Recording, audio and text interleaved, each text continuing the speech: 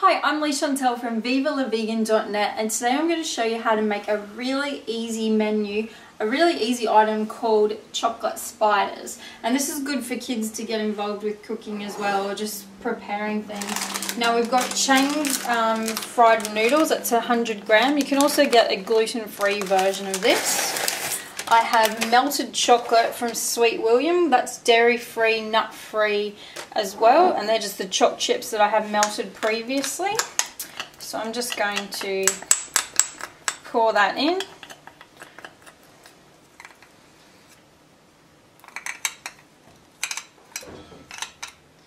And then we're going to put in some nut butter. I've just got a Sanitarium brand natural peanut butter crunchy, and this is actually just 100% peanuts, so that's pretty good.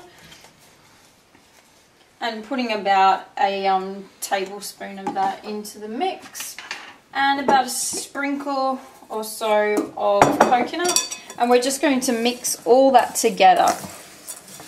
Now we actually have a few bake sales in Brisbane that I organise for my not-for-profit environmental awareness group called Green Earth Group, and this is one of the things that I make quite often. There's different chocolates you can make as well. You could even make a white chocolate version of this, that would be nice. Actually, I would suggest that you melt that peanut butter along with the chocolate as well. But you can use your hands, that's more fun. And yeah, this is really good, so kids can get their hands dirty, can get involved. You can also crunch that down a bit, the noodles that you've used. And then when it's all mixed together like so, we can make little spiders. And I've got a plate, and I've also got baking paper. And I'm just going to put a few little dabs like this on the paper, all around the plate.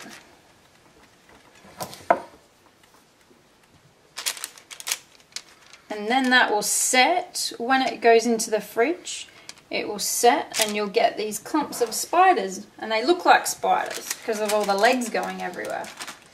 They've got more legs than spiders.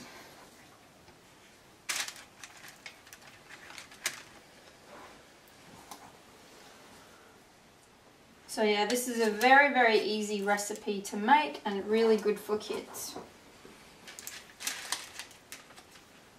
You could put some fruit and nuts in there too if you like. Add some more coconut. You can do whatever you like to it.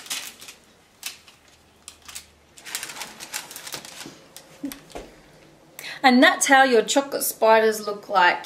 So put them in the fridge where they'll set, and you can even let your helpers lick the bowl. See VivaLaVegan.net for more information.